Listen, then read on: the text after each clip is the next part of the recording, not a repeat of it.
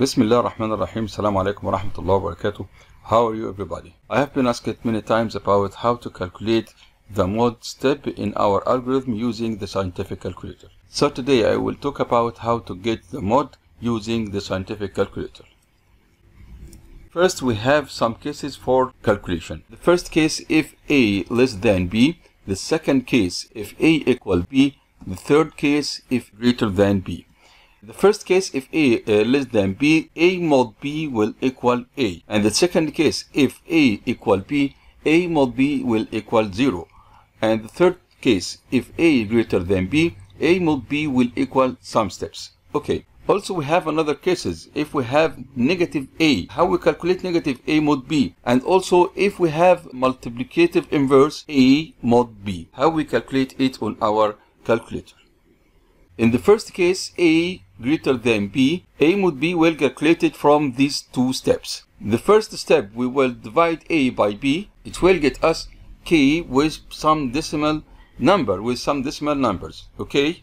In the second step, we will multiply K by B and subtract it from A. So we'll get our result. For example, if we have 31 mod 26, we will divide 31 by 26, then we will take the integer number only from this result, multiply it with 26, then subtract it from 31. It will give us 5. Okay, let's check it together on our calculator. 31 over 26. Then we'll go to subtract 1 times 26. It gives us 5.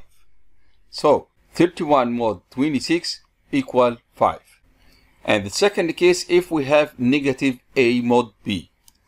First step, we will divide A by B. Then in the second step, we will take the absolute of K of the result without its decimal numbers, okay? Plus 1. In the third step, we get the new K. The new K will equal minus K, the first result, plus V. Then we'll multiply the new K by P. It will give us our results. Okay, let's take an example. For example, negative 150 mod 26. Negative 150 over 26 equal negative 5 and some decimal numbers.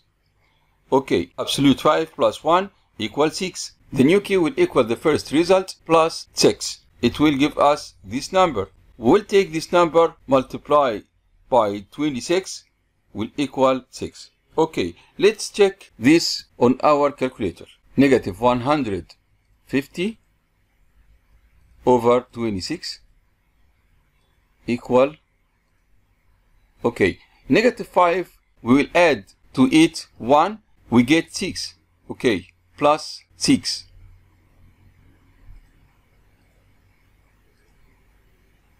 We got this result times 26 equal 6. So negative 150 mod 26, it will give us 6. It's equal 6. Okay. The last case we have, if we want to calculate the multiplicative inverse module for A mod B. Okay. First step, we will divide B by A, not A by B. B by A. Then if its result a fraction, we will go to the second step. In the second step, we will add 1 to the number of B. If it result a fraction, in the third step, we will add another B. If it result fraction, we will add another B. Okay, as long as it gives us a fraction, we will add another B. If it gives us an integer, in this case, we got our result, which we need. For example, if we want to calculate multiplicative inverse for 7 power negative 1 mod 26, first we will divide 26 by 7, then we will add 1, we will add 26, and so on, as long as we get our result as an integer number. Okay, let's check on our calculator. 26 over 7, it's a fraction. So we will add 1 plus 1 equal another fraction. So we will add another 26, another fraction. We will add 26.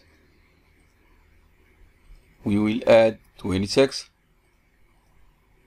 or equal 15. So the multiplicative inverse of 7 mod 26 will equal 15. Finally, thank you everybody. I hope all of you understand now how to calculate the modulo using your scientific calculator well.